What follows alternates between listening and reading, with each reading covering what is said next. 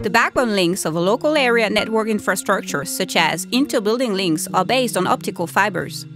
Multimode optical fibers deployed from the 80s were sufficient for the low bandwidth required at that time. However, the number of devices and bandwidth-consuming applications have continuously increased, leading to a necessary increase in data capacity. Initially, upgrading active equipment in LAN infrastructure was sufficient, but today many LANs are limited in bandwidth due to intrinsic physical limitations of multimode fiber. Since single-mode optical fibers do not suffer from this limitation, the usual solution for bandwidth problems is to deploy new single-mode fibers.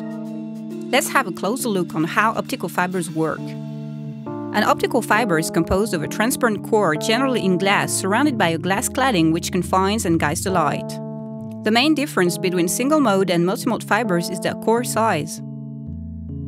Core diameter of single-mode fibers is smaller, forcing light to propagate over a single path.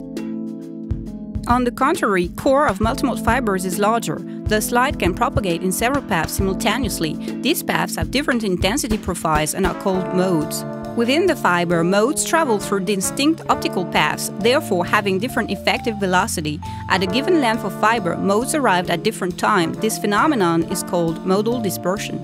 For a given light pulse, modal dispersion leads to distortion of the input signal. After propagation, the input signal will be deformed, degraded, and ultimately unrecognizable. Distortion increases with shorter pulses and longer propagation distance. Therefore, for 1 km link and data transmission at 100 MB per second, the impact of modal dispersion is weak. The output signal is still recognizable. But when throughput increases, duration of light pulses decreases dramatically. Thus, for a 10 gig per second transmission, pulses 100 times shorter are completely distorted at the output of the fiber. This degraded signal leads to errors at detection and lower quality of transmission. Intensity of modal dispersion depends on core size of multimode fiber and its manufacturing process. It imposes a reach limitation for a given throughput. For 100 MB per second transmission, the maximum reach is largely enough for LAN, but it decreases quickly for 1 gig and 10 gig per second transmissions. On the contrary, single-mode fiber does not suffer from modal dispersion limitation. Single-mode fiber appears as one solution to connect two distant buildings in a LAN. However, new single-mode fiber deployment in existing LAN involves construction work and a complex and expensive installation.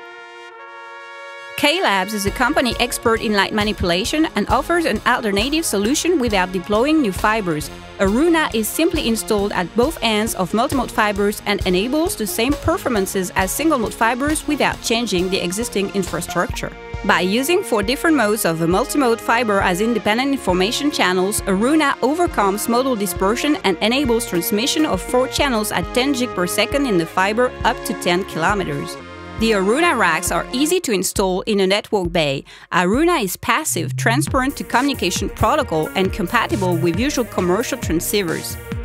By gradually adding 10 gig per second or higher transmission channels, AROONA is future-proof and allows to anticipate today and future.